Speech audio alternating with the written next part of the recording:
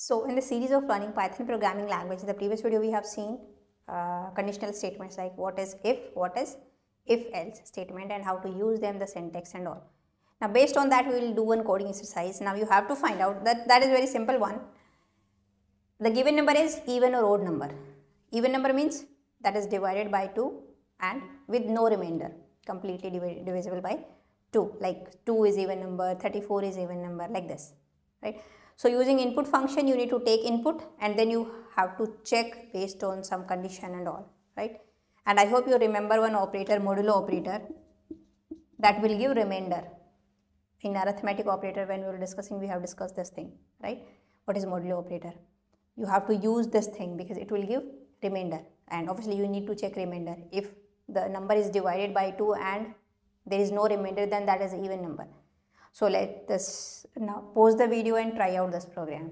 So let's create a new file here, and we'll be writing what? Coding underscore exercise 6.py. Okay, let's take a number. You have to check number is even or odd, right? Number, and while entering I'll convert that into int. Input, enter a number, right? Now we have a number, so put some condition. If this number mod 2 equal to 0 colon print, obviously this is what?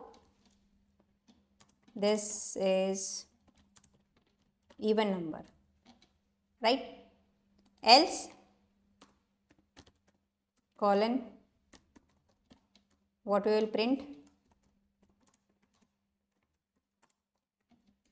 This is odd number, right?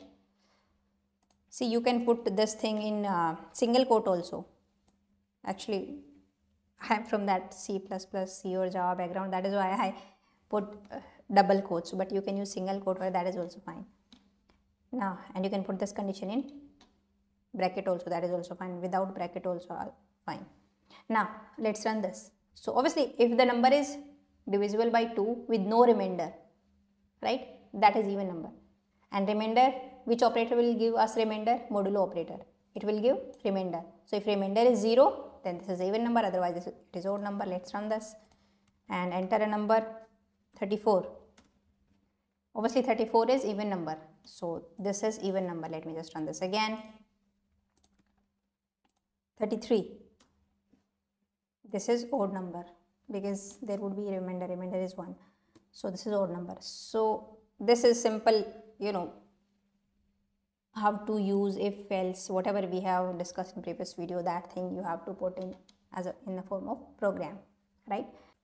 So I hope you have done this coding exercise. In the next video we will see some more conditional statements. So now it's in the next video. Till then, bye bye, take care.